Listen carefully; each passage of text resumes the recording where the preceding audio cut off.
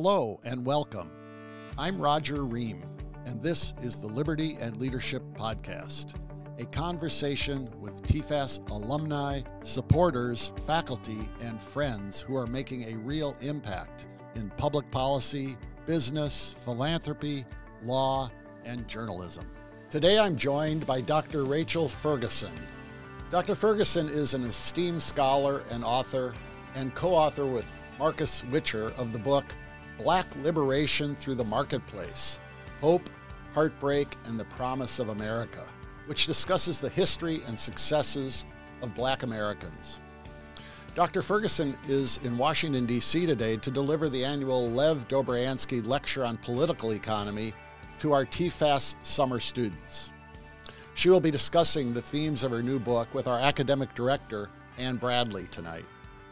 Today, it's my pleasure to talk with Dr. Ferguson about the same subject as well as some other topics. Well, good afternoon, Dr. Ferguson. It's good to be with you. As I mentioned in my introduction, you'll be giving the Lev Dobriansky Lecture tonight. This is a very special program that we've been sponsoring for more than 25 years. I think the first person to give the lecture was Dr. James Buchanan. Oh, wow. We've had Gordon. I'm honored. Well, we've had Gordon Tullock and Bill Easterly and Walter Williams Wonderful. and Mansur Olson in the early years, and we've continued this tradition. Lev Dobriansky was someone very important to us. He was a longtime professor at Georgetown University and was our founding director of our first program in 1970, and stayed with us until the 80s when he was appointed the U.S. ambassador to, of all places, the Bahamas by President Reagan. Wow. Not a bad place to be Nice. the ambassador, I'm sure. But he's an important person, and we've continued this lecture in his name. I know you'll be talking about some of these topics of your book tonight, Black Liberation Through the Marketplace. It's an outstanding book, published in 2022. And what was the motivation behind writing this book? I think the main motivation is that, Marcus and I are both very serious classical liberal scholars. We've been in the liberty movement all our adult lives. And as someone who was, living very near Ferguson, Missouri, getting involved with helping the entrepreneurs there to rebuild their businesses after the unrest and things like that, I thought, those of us who are in the movement actually know about all these amazing classical liberal insights into issues of race and discrimination. Gary Becker's point, right? The stuff about zoning, the stuff about property rights.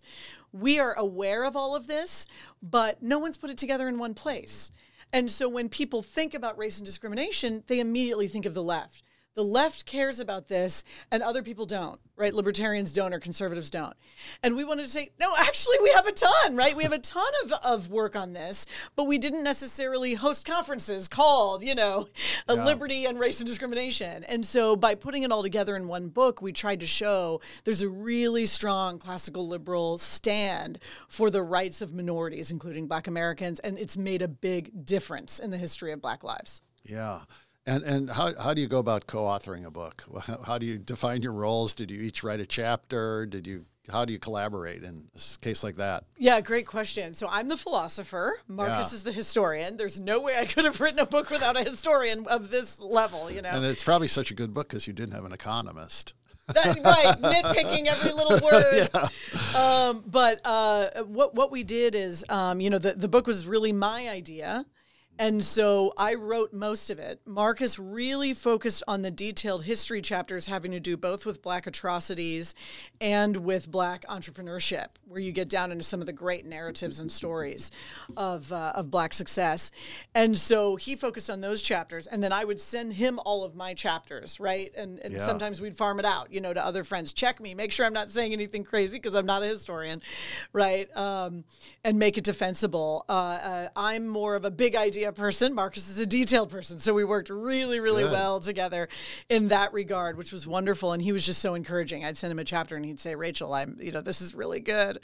And so it gave me energy, to go on to the next one.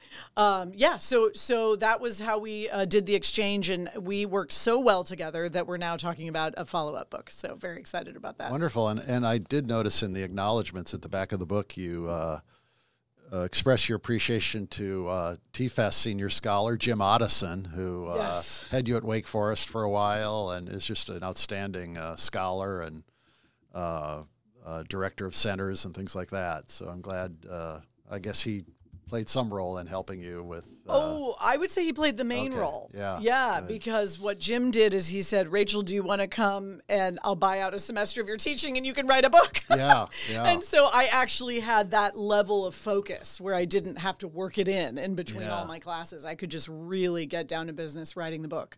So I'm extremely grateful to Jim for that and, of course, for all his amazing work defending liberty. Yeah, we can never get enough of him at TFAS. He's fantastic. So now at Notre Dame, of course. Yes. Of course, you talk about classical liberalism. I might start off by talking about capitalism. It has a bad reputation, according to surveys at least, particularly among young people.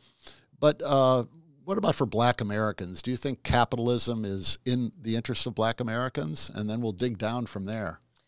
Yeah, well, of course, there's some confusion over the term capitalism, Yes. so it depends. There's crony capitalism, which, of course, I'm against, and that's where established interests sort of take advantage of their connections with politicians in order to set up, whether it's regulations or subsidies or whatever it might be, that allows them to shut out competitors. And that doesn't encourage a competitive market, and so... we don't like crony capitalism, but if by capitalism we mean a free market, one in which not that winners and losers are chosen by the state, but rather by the consumers, then I think, yes, it's very much in the interest of Black Americans. And in fact, I don't think that's an unusual view among Black Americans. I think we saw that when it was Biden versus Bernie in South Carolina, right? We saw that when it was up to the Black vote, it was Biden, not Bernie. There's not that much interest in socialism in Black America. I think there's a strong entrepreneurial drive. And so even if there may be an interest in a thicker welfare state or something like that, in general, Black Americans are very pro-capitalist, pro-market, pro-entrepreneurial.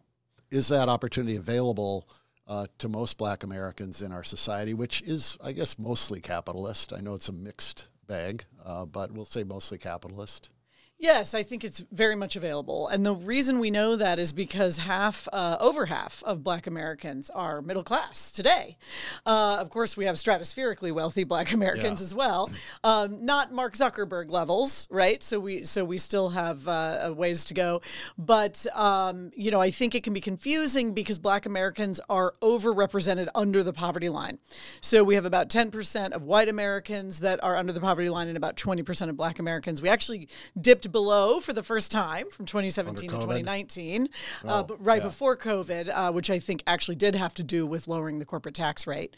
That's what Jason Riley said in Black Boom anyway. That was his opinion. But we're back up to 20%.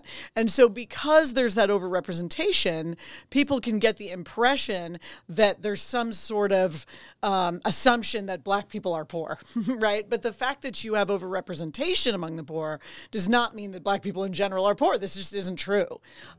Black Americans have made incredible strides, particularly with regard to income. I think the really sticking point now is wealth. And so what we see is that Black wealth is still fairly flat, and we want to think about how to encourage wealth accumulation in the Black community. But, we're still dealing with the racial hangover of Jim Crow. We're not that far out, and so we have some catching up to do, but we are definitely on a positive trajectory.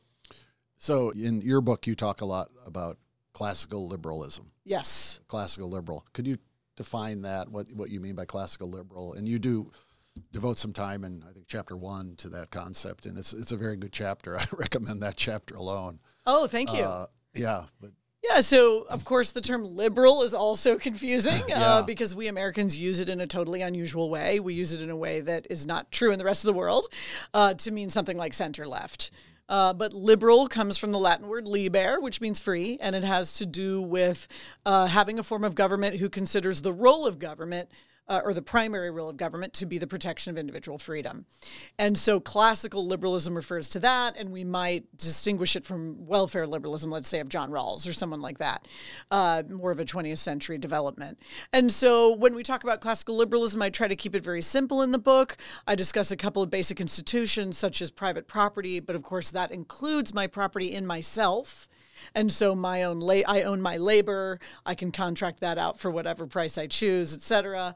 My freedom of contract is very important, so I can contract with whom I please, as much as I please, and my equal protection of the rule of just laws.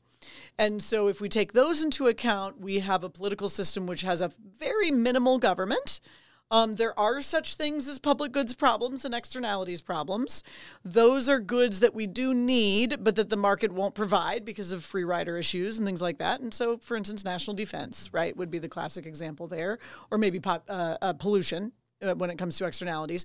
But mostly the government is quite minimal. It's going to be dealing with police and courts and so forth.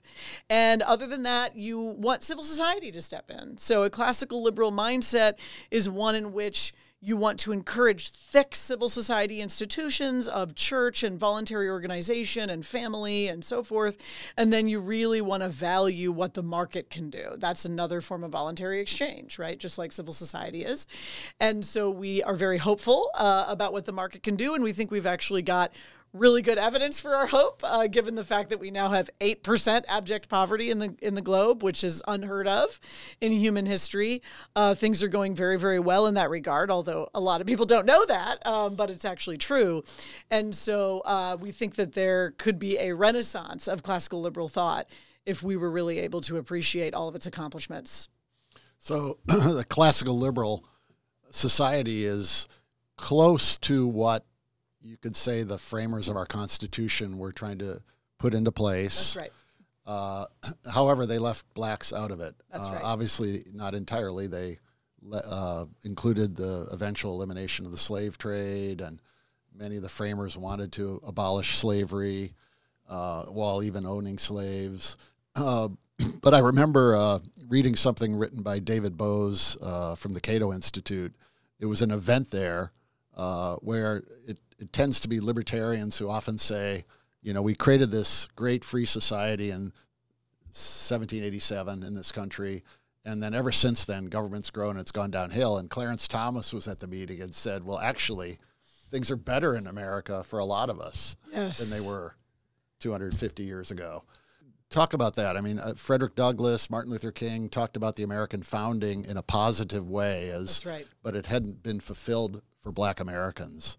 And you get into that some in this book. Yeah, that's one of the arguments that I want to make is to not give into the temptation, which I think perhaps the 1619 Project gives into this temptation, to think that because of our terrible racial history, which we roundly condemn and talk about in very stark terms in the book, but to give into the temptation to think that that means that the whole project is not worth pursuing. And I think that the Black pro-constitutional tradition shows that, right? I mean, going all the way back to people like Prince Hall, who argued for Black freedom based on the values of the American project. People like Phyllis Wheatley, the same thing.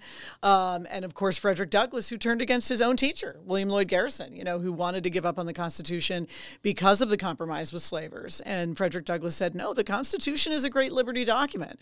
It's not the Constitution that's the problem. It's whether Americans have the honor. They have honor enough and courage enough to live up to their Constitution. And then, of course, Martin Luther King Jr. talked about the blank check, right, that we're now bringing to the bank, you know, to cash. And so I think that's always been the leverage that oppressed minorities have had in the United States, is that we made very bold, revolutionary at the time, claims about the equality of all men. And, you know, I make the point in the book, you know, no one said this about Brazil. You know, Brazil brought in 10 times as many West Africans as the United States did. And no one's really calling them hypocritical because they didn't make those kinds of claims, right? We were the hypocrites because we made the high claims. And so there's something really wonderful about the fact that America has always had to answer to its own sort of high regard for individual liberty. And did you find in the classical liberal tradition much concern about the plight of Black Americans throughout that history? This was one of the most amazing discoveries that I made in writing the book. being in the liberty movement for 25 years, I would have thought I would have known a lot of this, but I didn't. So we don't talk about it enough, guys. We need to talk about it more. But for instance, the whole group of William Lloyd Garrison, Harriet Beecher Stowe, that whole crowd, they were all followers of Richard Cobden in England, you know, who was the anti-corn law guy. Yeah, free trader. And the idea was that we wanted to use coercion as little as possible. So that's true when it comes to, obviously, slavery, which is inherently coercive, but also things like tariffs, which is also inherently coercive, right? And Frederick Douglass actually went to England. He studied under Cobden. He studied the corn laws, you know, as a kind of template for the way that he was going to work on abolition. And so little did I know that there was not only a whole strand of pro-Black classical liberal thought, but also that it was actually quite effective. It was a really important part of the Black story. This continues into the NAACP. You have a couple of the major founders are serious classical liberals. One of the three mothers of libertarianism, Rose Wilder Lane, wrote for the largest African-American newspaper in the United States with George Schuyler, who was a anti-communist, Black editor. Yeah. She said she'd found her people it was the Pittsburgh Courier, right? The Pittsburgh Courier. And she wrote against zoning. She wrote against lynching. She wrote, you know, it was all of these individualist pro-Black kinds of arguments. You see the same thing with somewhat heterodox thinkers like Zora Neale Hurston, right, who has this strong individualist strand in her thought that's always made her a little controversial. And so what we found, and what we're actually planning to write another book on soon, is actually quite a strong tradition of pro-Black thought in the classical liberal school. And we also have found, interestingly enough, that we really don't have a lot of virulent racists in the classical liberal tradition. You find some, obviously, in the conservative, you know, the old Southern agrarian conservative kind of tradition, and you certainly find it in progressivism, right? You have the terrible Woodrow Wilson and much of the eugenicist tradition coming out of progressivism, but you really don't have too many among classical liberals, which we're very encouraged by. Well, in as that progressive tradition was in formation and becoming more into power in this country, was also a time prior to that and through that where Black entrepreneurship was also growing in this country. Oh, yes. And there was a tremendous amount of that. I guess, I don't know if it's the 1910s, 1920s, but talk about entrepreneurship in the Black community historically and the role that may have played in Blacks beginning to accumulate some wealth. Yes, absolutely. Marcus and I talk about the long civil rights movement because we think that Du Bois's way of sort of presenting a desire for economic clout, like Booker T. Washington had, as almost opposed to a desire for political rights, we actually think that's a terrible way of approaching Black history. That's not how Booker T. Washington himself thought. Obviously, he had to be a little careful with his words. He's in the Deep South. He had assassins were sent to kill him, and people threatened to burn down Tuskegee, et cetera. So he had to be very careful. But behind the scenes, Booker T. Washington is certainly fighting for political rights. He's funding all kinds of important cases, such as the Pullman Car Company case. But Washington knows that Black Americans have to build their economic clout. He's coming out of Hampton Institute, where there was such an emphasis on property rights, on owning property, and building that kind of middle and upper income Black class that would be able to lift up the rest of the race. And in fact, they did. He was absolutely right. So the National Negro Business League and that whole concept of Black self-help, where Black businesses come together, they support each other, they network with one another. Many of the fraternal associations were wonderful areas for networking. The Black church itself, right, of course, was sort of the hub of it all, the cultural womb of Black America. People were working on these things together and lifting one another up in such a way that you can have the Madam C.J. Walkers and the Annie Malones, right, who are employing thousands upon thousands of people to sell hair care products, making them middle class. Madam C.J. Walker gives the NAACP the largest gift they ever get. So at the time. So the point is that there's an actual coalescence of growth of entrepreneurialism and business clout with the growth of political rights. These two things go together. Washington knew that, and Washington played the long game. That's how we see it. Well, then what happened? I mean, you have growing Black entrepreneurship. You have these, as you said, very strong fraternal orders, civil society, the black church playing a very role. You write about those in various chapters of this book. That's all growing up. There's a positive move forward. Of course, Jim Crow still exists and other things, but why didn't that continue? I mean, obviously black churches did to a certain extent, maybe not to the extent they served a different purpose at different points in history. The fraternal societies seem to have been weakened. Yes. What's going on?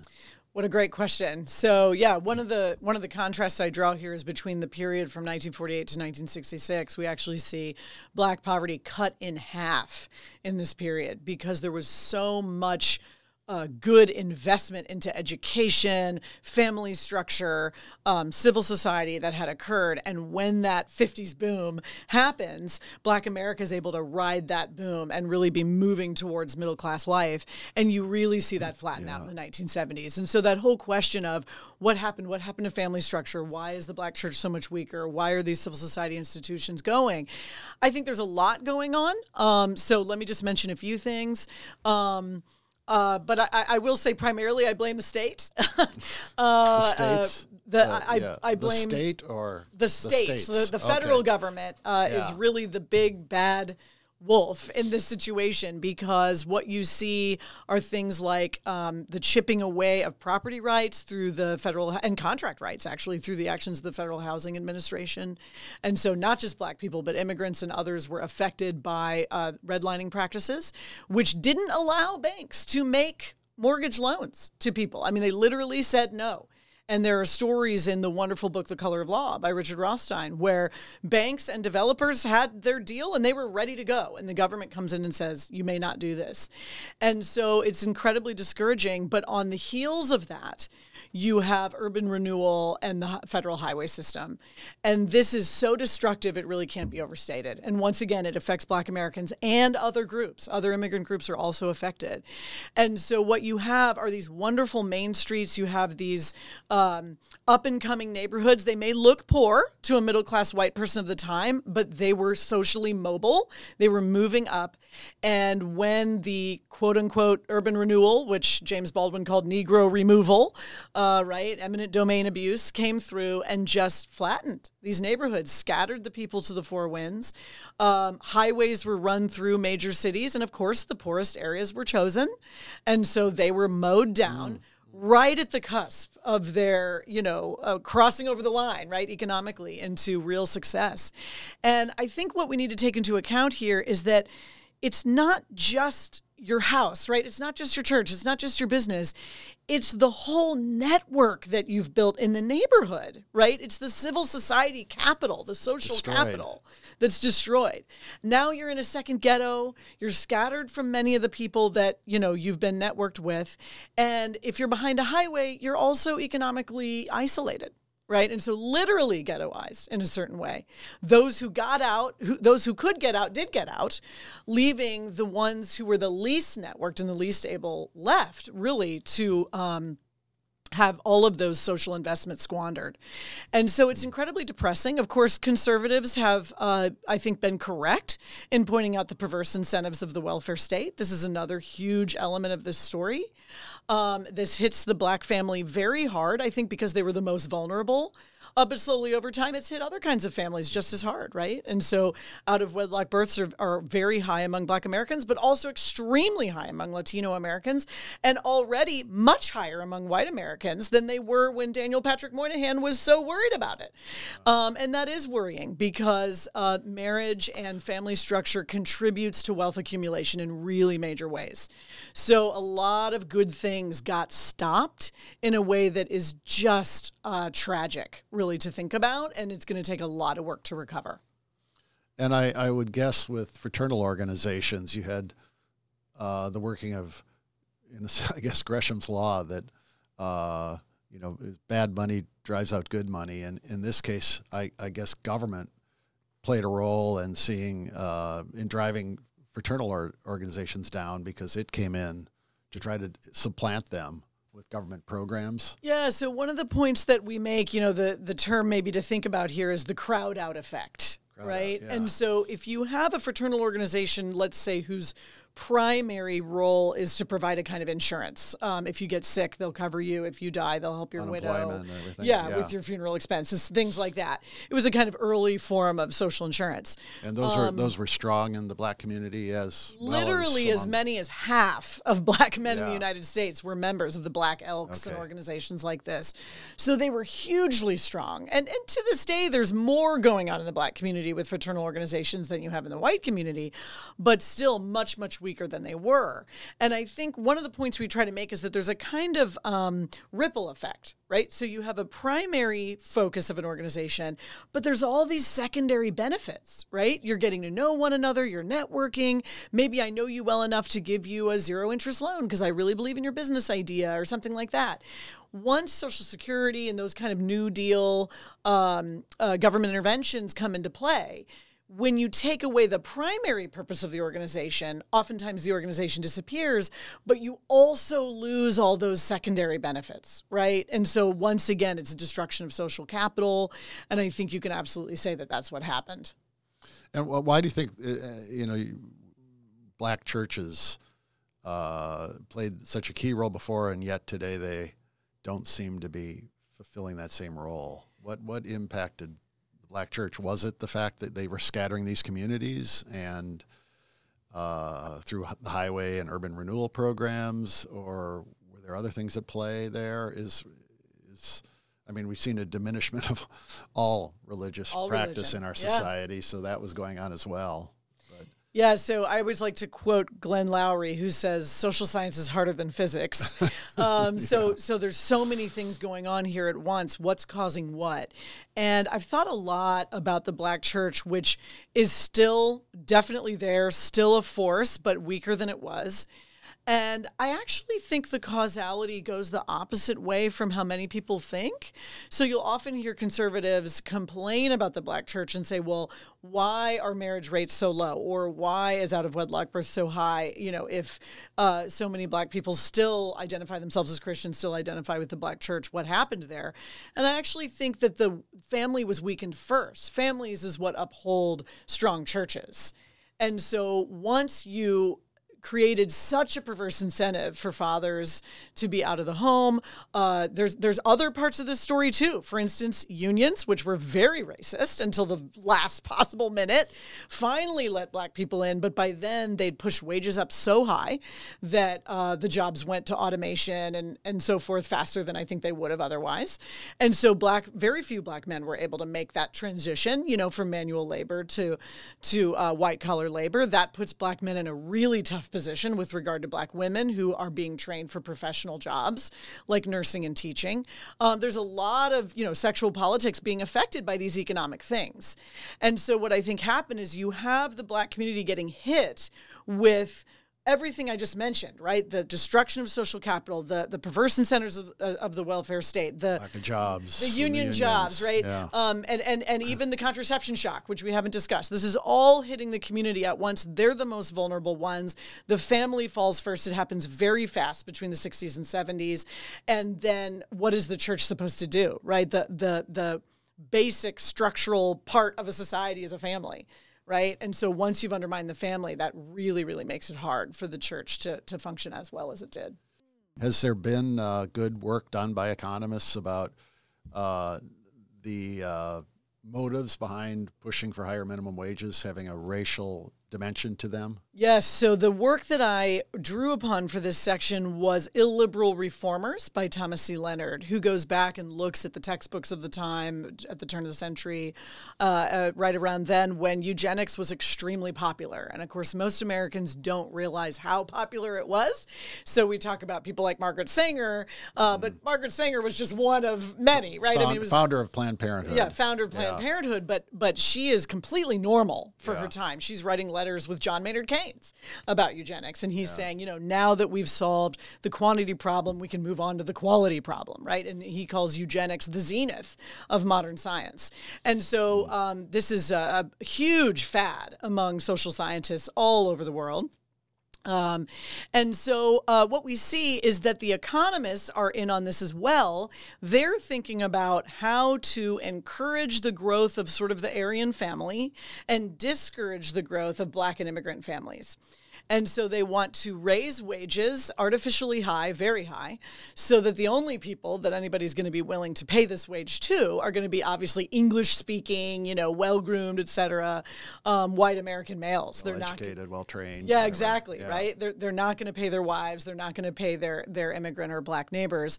And so not only is that the theory, but that's actually made quite clear in the text. It's shocking in a way how open the economists are about saying we want to disemploy these groups so that they will fade away out of our society. You talk some in here about the importance of culture for the spontaneous evolution of market exchange. I guess I want to ask a question that, how do we now move forward from this point? We've seen just this destruction of the family, high levels of out-of-wedlock birth, fatherless families, a dependency on the welfare state, a growth of government, regulation of the economy. Do you have thoughts about how we help lift up minority communities in this country, Black and Latino and others, and give them opportunity for success and fulfillment of the American promise? I have a few things to say about that. So one thing I would say, I love to think of the great classical liberal Ludwig von Mises, who thought at the time that classical liberalism was dead. There was fascism and communism, and nobody cared about classical liberalism anymore, but he said, I'm just going to keep telling the truth. And so I think for those of us who still believe in small government and still believe in free markets, I think we need to keep telling the truth. Supply and demand laws don't change just because it's not popular to talk about at the moment. So I think in terms of things like government regulation, we just need to keep pushing forward with what we know to be the case. But I think when it comes to actually working with these communities that have been so badly destabilized, the phrase I often use is that the state can cause problems that the state cannot fix. And so what that means is that we have to change our mindset, get away from the progressive addiction to central planning. There's such a desire for there to be a push-button solution to something that really requires a spontaneous order solution, meaning it has to come up from below. And so what I talk about in the book is neighborhood stabilization. This is a kind of thinking that's actually been going on for decades. John Perkins of the Christian Community Development Association, Robert Lupton's wonderful book, Toxic Charity, about the work he did in Atlanta, Brian Fickert's book, When Helping Hurts, of course, the great Bob Woodson in Washington, D.C. What we find are people who have been thinking about what you do when a neighborhood has become so destabilized that there are, for instance, over 20% empty houses in the neighborhood. Maybe there's very little employment, a lot of government dependency, very little marriage, et cetera. And what they found is that it really takes 8 to 10 years to stabilize a block. You need someone with an almost missionary heart, right? Whether it's a person from the neighborhood or from outside who's willing to dedicate themselves to gaining the trust of the neighbors, living with people, walking through life with people. And what you find is that if that practitioner comes in with the attitude that the neighbors actually know what they want for their block, they actually have a vision for their own life. It's just that they've kind of been voiceless, right? They've sort of given up hope because of the milieu. What you're able to do is simply empower them, simply listen to them, right? Simply help them get organized, but really subjugate your own ideas about what needs to happen to the neighborhood to their ideas, because they're the ones who know. And we've seen amazing success with this model. 8 to 10 years might seem like a long time, but we've been doing these destructive progressive policies for 60 years. And they're getting worse, not better, right? So better to just get on the ground and start investing in these kinds of projects. But what that means for us as donors, as members of churches and mission boards and volunteers, is that we need to flip our philanthropic mindset and think more about how we can invest in charity that raises people's dignity and helps them to become self-sufficient, as opposed to things that make us feel good, but it's sort of like drive-by poverty tourism, right? And so there's a kind of spiritual discipline involved in saying no to things that are going to create dependency, maybe help you get through till next Tuesday, but not really be transformative for you, and putting the time and love that it takes into something that's going to be really transformative. That's excellent. We developed a program at TFAS in 1999.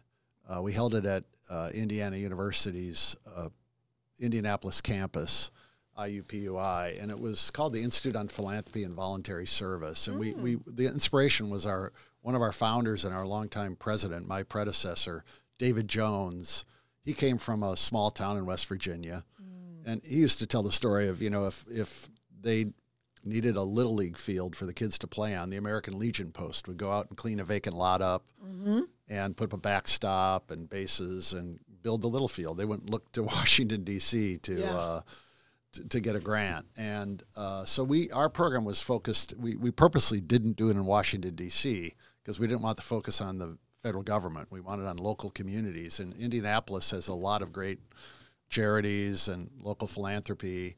And for some 10 years, we would put students in small nonprofit organizations, community charities, and try to impress on them that lesson that the true solutions are Tocquevillian solutions found at the local level of people solving problems.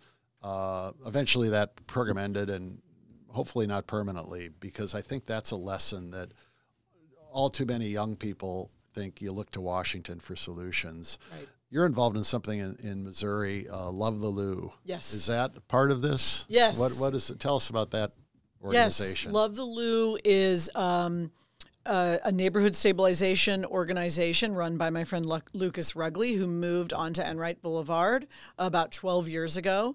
Took him about 6 years for everybody to get used to him being there, right? And believe that he wasn't going to leave, right? And wasn't going to abandon them, even if his van got stolen a couple times, right?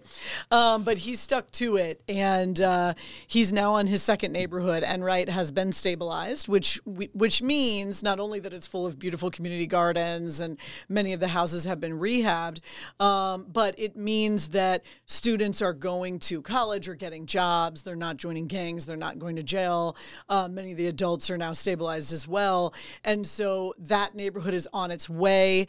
One of the women who was involved in Love the Lou, Tawana, is really sort of running that end of things now. And so he's handed it over to her in many ways.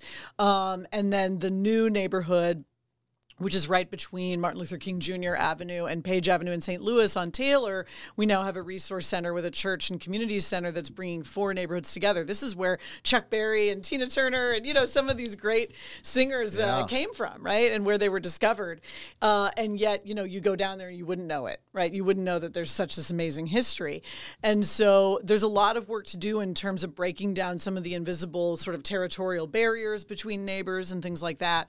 But what we find is that if you stick around and you love people and you don't give up, many of those things begin to fade over time, and people begin to trust you. They begin to tell you their hopes and dreams, and pretty soon you can help them start businesses. You can help them get into good jobs and begin to stabilize their lives. So I tell some success stories in the book about, Michelle, who started Pimped Out Pickles, right? Which are these great flavored pickles. They're delicious, and they're in all the grocery stores in St. Louis now, right? Or Tiffany, who started her own in-home daycare.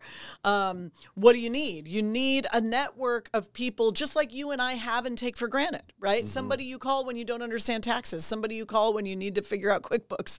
You need that, but in an area where it's gone, right? And so we as middle and upper income people don't necessarily have to move to the inner city like Lucas Rugley did, right? That's his special calling, but we can be the network that he brings in as mentors, as somebody that can be relied upon for these inner city entrepreneurs, for these young men, for young dads who are trying to raise their kids and do something different from what their dads did. Do you sometimes have to take on government-created barriers to entry? And I hear the stories of the Institute for Justice of regulations that prevent people from starting a salon that's going to braid hair, making caskets for funerals, and all sorts of things that the state wants licensing or creates these barriers. Have you had to tackle some of those in St. Louis? No, absolutely. We actually had the Institute for Justice come in Pagedale, which is a tough neighborhood where once Eric Schmidt had dealt with the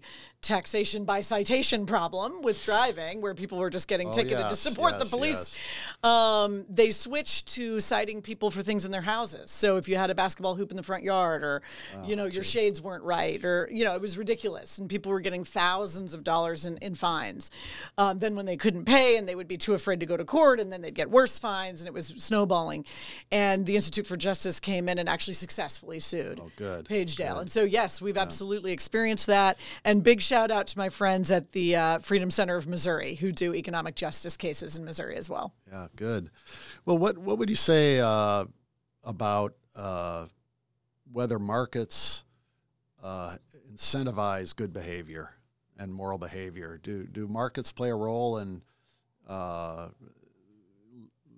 incentivizing, the proper behavior among people, and that maybe that's another reason why markets could be a positive for low-income people, for all of us, really? Yeah, absolutely. So I'm a big Aristotelian. I love Aristotle. And one of the points he makes when he talks about virtues is that some things that you may not think of when you think of virtues really are virtues. So what do I mean? When we think of virtue, we think of these big, courage, right? These big, great sounding things. But actually, you need things like friendliness. You need polite, etiquette, right? Why? Because it smooths, it greases the wheels of social interaction.